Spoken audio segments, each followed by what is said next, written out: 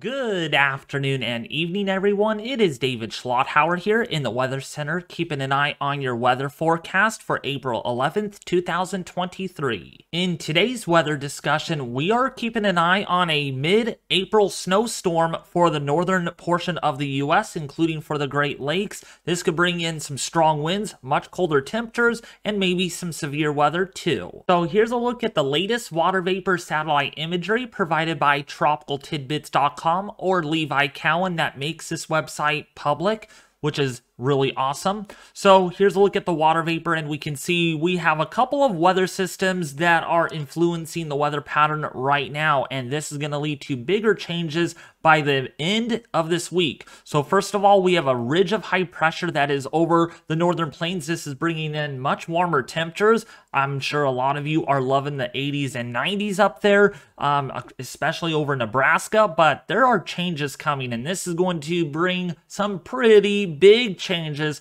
for a lot of you that have enjoyed the warmer temperatures. There's a trough of low pressure over the Pacific Northwest as seen on the water vapor satellite imagery. This trough right here is going to be moving eastward over the next 2 to 3 days, and this is again going to bring a lot of weather pattern changes, much colder temperatures, the chances for moderate to heavy snowfall, especially up here across Wisconsin, Michigan, maybe some blizzard conditions in a rare occasion, because there's going to be a lot of strong winds associated with this system. And of course, for the further south, there might be some severe weather associated with this disturbance as it moves eastward. So here's a look at your detailed Thursday forecast in 60 hours from now on the European model, which rendered just a few hours ago. So this is fresh out of the oven, and we can see where our disturbance is going to be setting up at, the one that I showed you on water vapor imagery. So we can see here a surface low pressure system. This time of the year, this is where they really like to form on the leeward side of the Rockies. This is what we call a Colorado Rocky low that forms because we have falling heights, we have falling temperatures aloft, we got some convergence going on, and to the north, where we do have some moisture, that's going to be in the form of light to moderate snowfall over Montana. I mean, come on, it's mid-April. This is no longer January, February anymore. It should not be snowing. Well, sometimes it should be, but I mean, come on. We're already in mid-spring. This is kind of getting old with all the snow. So going forward, this is for Friday afternoon. We can see the first areas of showers and thunderstorms could develop along a dry line, which is down here over Oklahoma, along a stationary boundary, kind of stretched apart over, say, Minnesota. If you're in northwestern portion of Iowa, if you're in Nebraska, there is going to be some chances of showers and thunderstorms. Some of these could be severe, so maybe the risk for some large hail, some damaging wind gusts, and maybe a spin up or two cannot be ruled out. So going forward, this system really gets going. So this is by Friday afternoon into Saturday. By Saturday morning, or actually Sunday morning, excuse me, got my days mixed up.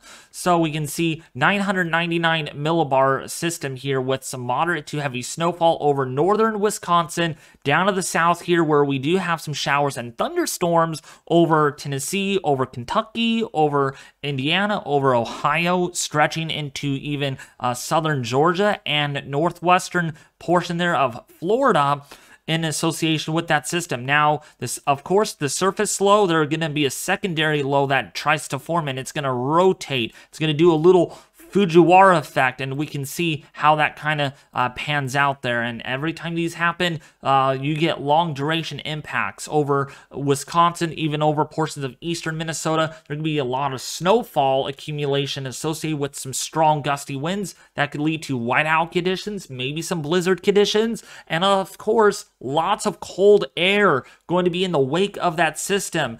Not only that, there's a risk also maybe for some freezing rain, and maybe some slushy snow too, because the temperature gradient allows that.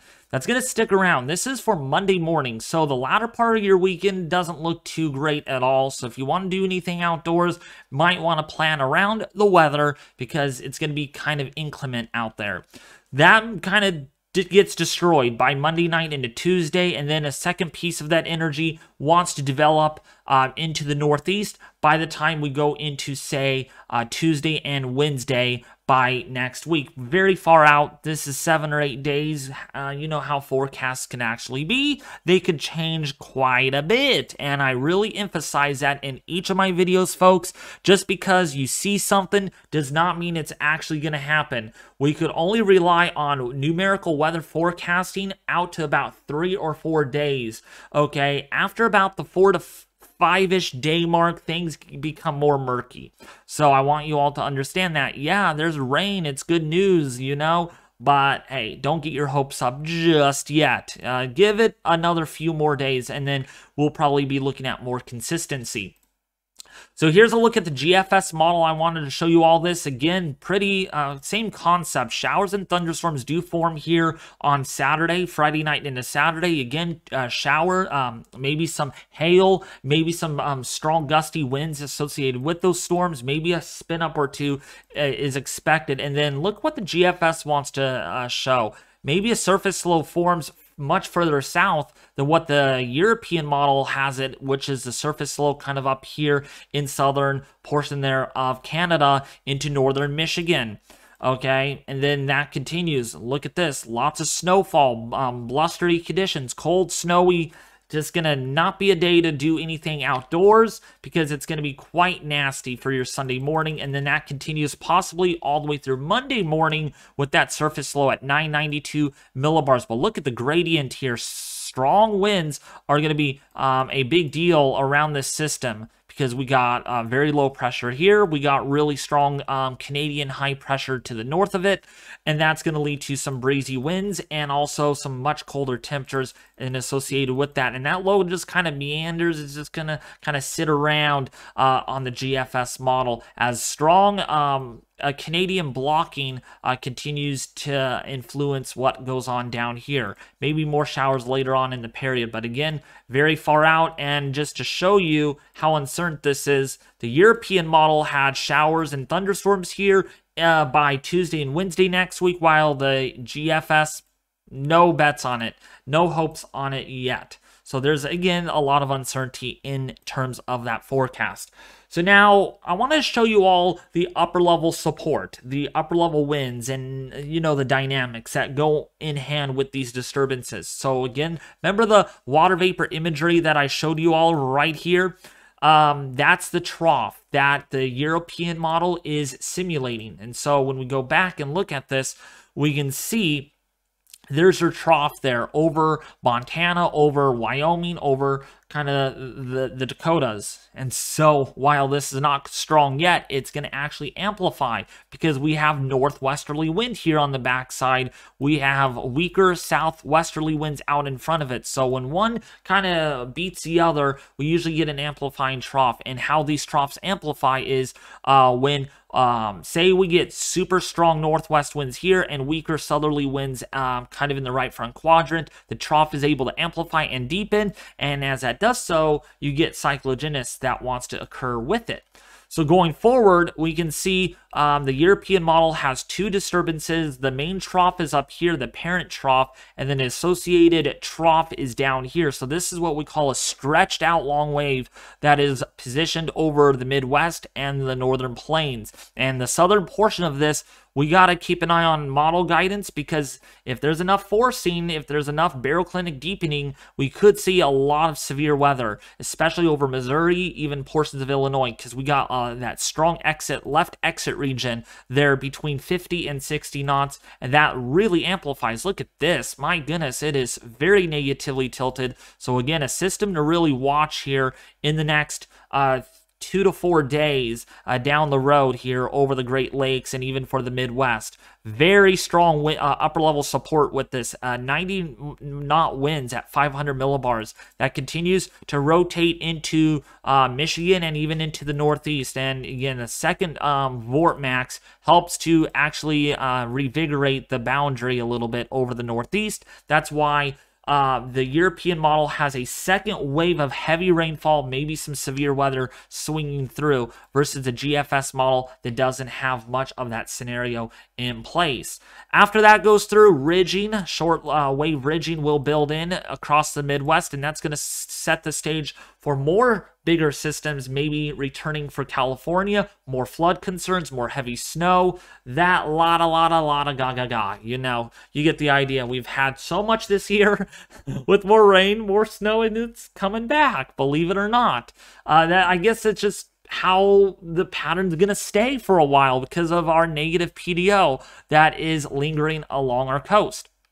So, of course, temperatures. It's been a really warm one for at least a couple of days in California. Yesterday got up to 83 degrees. Today, just 72 degrees. Tomorrow, 65 degrees. Not going to warm up all that much. Actually, not 75. It's going to be about 68 to 70 degrees tomorrow. So, a huge drop down with temperatures and then more further cooling by the time we go into Thursday, possibly even some low to mid 60s. So just a whole turnaround with our weather pattern here.